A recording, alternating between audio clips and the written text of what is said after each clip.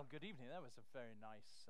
You don't often get that from other BBC people, actually. That kind of generosity. Of course, I am recognised throughout this country and indeed in many other countries as of the world as the possibly the best, the greatest, the finest broadcaster of the lot, because. Thank you, but this is because everybody thinks that I'm Sir David Attenborough, and I was in Oxford. As it happens, I was in Oxford. I have nowadays the fact is he's 22 years older than me, so it's not entirely a compliment. I have nowadays a little 6-year-old son who's the light of my life, as you can imagine. A sort of surprising thing for a bloke of my age, really. And I was in Oxford, in Cornmarket, and about 3 years ago. So he was 3, he had long golden curls, which his mother refused to cut, to my great disgust. And I had him on my shoulders. And a bloke stopped me and said, "Oh, Mr. Attenborough, what a beautiful granddaughter you've got." So, what do you do? What do you do? I mean, you can explain how you loathe animals and so on, but I didn't do that. Actually, I just went out for a walk a moment or two before this started, wandering around, and somebody came up to me and said, "Oh, it's wonderful to see you, Mr. Snow." So this is the story in a way. I mean, I think it's terribly important if you do the kind of job that people like me do, and there's more than one of us, as well, you've already seen one, and there's another one coming along in a moment, to realize that actually, it's not about you. It's about, well, the story. It's about what you do and how you tell people about it, how you explain it to people, how you go through the thing, and how you tell them as best you possibly can what is really going on. I used to hate that notion of the story. I used to think that's a real hack's expression, Why does it have to be a story? Why can't it be the truth? But now I realize that, well, for a start, of course, when you see the complexities of these things, you realize that you have to select your pathway through them, and that involves telling a story of one kind or another. And the nature of the story that you tell, the nature of the narrative, is what is really dependent on your understanding of what the thing is about. So therefore, telling a story is not actually just spinning a yarn, which I used to think it was. It really is the most important thing that you can possibly do if you go off to these strange places. I've naturally, traveling around the world for rather a long time, 46 years, not quite as long as Sir David Attenborough, but getting on that way. I've, of course, knocked up against Oxfam continually. And the worse the place, by and large, the more likely you are to find Oxfam there. The worse the crisis of whatever kind it may be, the more likely they are to be doing their superb job. But the thing I like about Oxfam, as opposed, I have to say this, even though I won't name any names, as compared with some other outfits, is that they're not flashy. They don't boast about what they're doing. They don't wear those rather irritating kind of Afghan scarves around their necks and things. It always puts me off whenever I go around. They don't stay in the big 5-star hotels, quotes, because they have to be near the press, close quotes, which is a jolly dodgy thing to do. And of course opens up more rooms in the hotels for us too, which is useful. And it's that business of that kind of calmness, and I think the best and most dedicated journalism has that. Last year, well, I was talking to Lindsay Hilsum, who's a good colleague of mine and a good friend of mine, works for Channel 4, of course, nowadays. And we were talking about last year as compared with this year in terms of being busy. And last year was immensely busy. I think the second busiest year of my entire career, apart from 1989 to 1990, or beginning of 1991, which was even bigger. But I was recalling then, when she started talking about it, I thought about being in Libya, for instance, being there on the day that Colonel Gaddafi fell in August of last year. And I remember I was late, surprise, surprise, as ever. Why change the habits of a lifetime? And came puffing up to the television live point, the BBC's live point, which was near a barracks where there was a lot of fighting going on. I was amazed to find there were 3 or 4 BBC people standing there, and one of them in front of the camera all the time, and then they were sort of moving through, and there was a producer and so forth, and nobody seemed to notice what the first thing that I saw, which was that there was a whopping great tree just out of shot beside the live point, and it was on fire. And the reason it was on fire was because it had taken a hit from a tracer shell about 40 minutes earlier. And I said to somebody, what's all this? Oh yeah, it's a tracer shell. Yeah, it didn't hurt anybody. Well, that was good. And I really admired the way that they were just plowing on with the job, not getting excited, didn't even mention the tracer shell. I think I would have found it difficult not to mention the tracer shell, especially since wafts of smoke were coming between the camera and the reporter.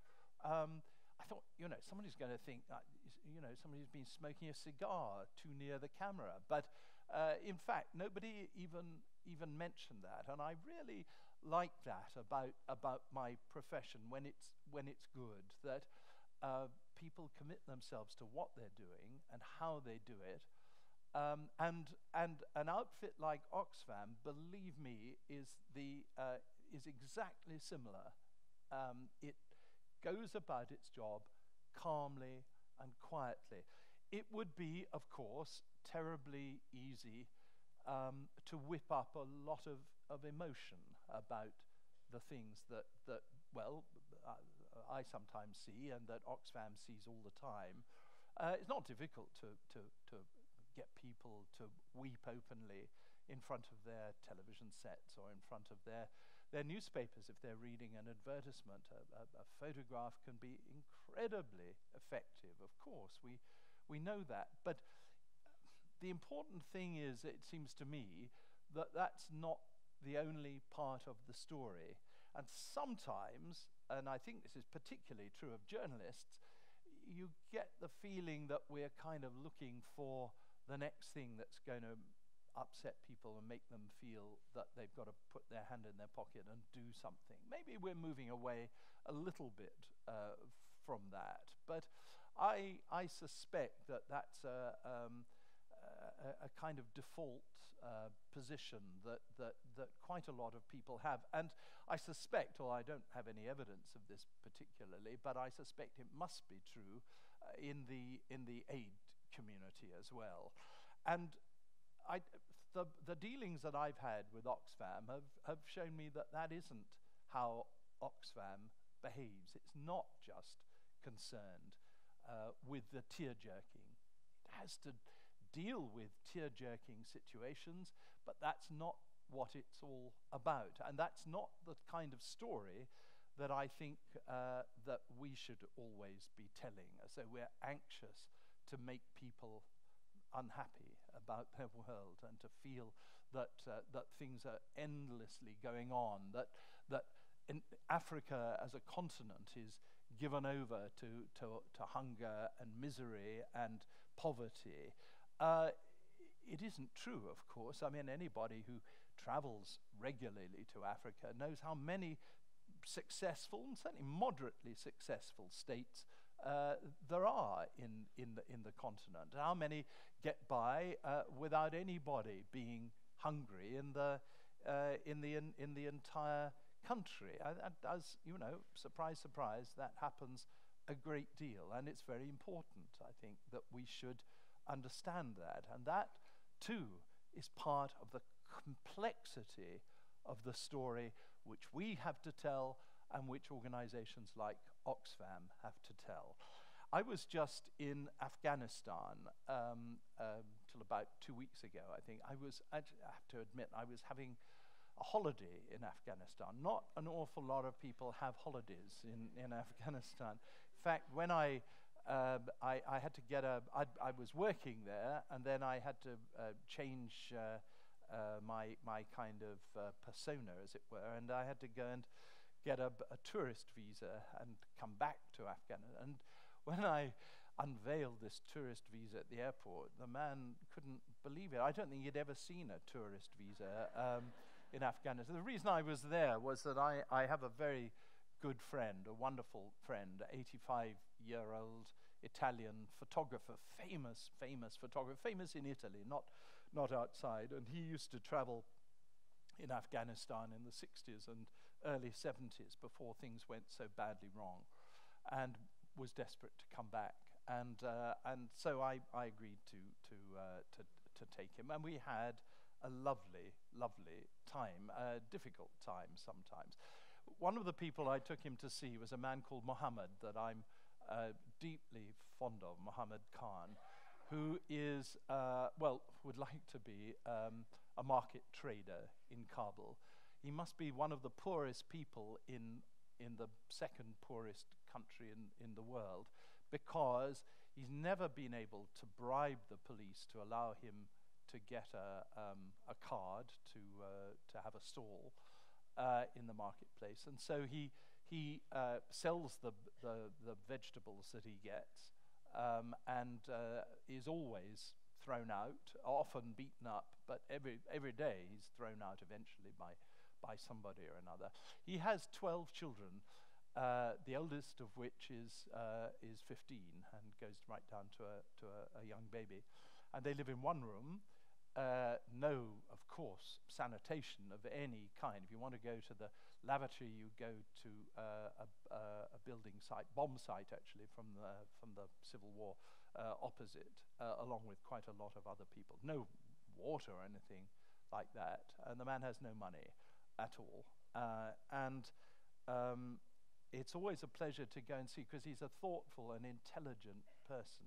And I base a lot of what I think about, and I suppose broadcast about Afghanistan, from what Mohammed Khan tells me, and how he feels things are going, and which direction it's going, and who are the bad guys and who are the good guys, and so forth. And he's surprisingly intelligent. And I tell you, I was, I don't really believe in tear-jerking stuff as a sort of implement of my employment, but to see the elder children reading and teaching the younger children at night time is a very affecting sight, and how proud they are to be able to read and write.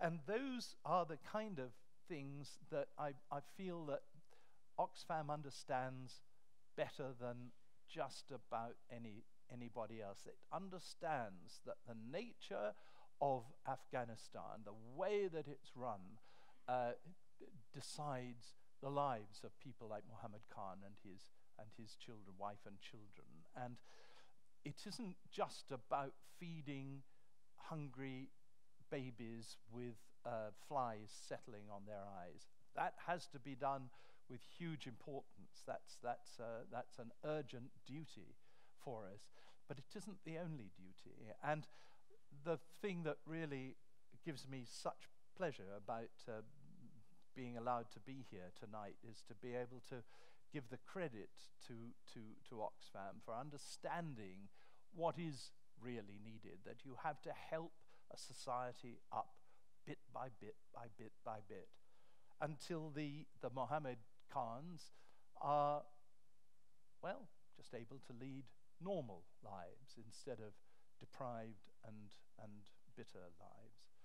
So that's the story that I feel it's my job to tell, our job to tell, but it's also the story that I know that Oxfam has to tell. And so I just want to say thank you so much for turning out tonight. And you've done it, I have to say, in a very good cause indeed. Thank you.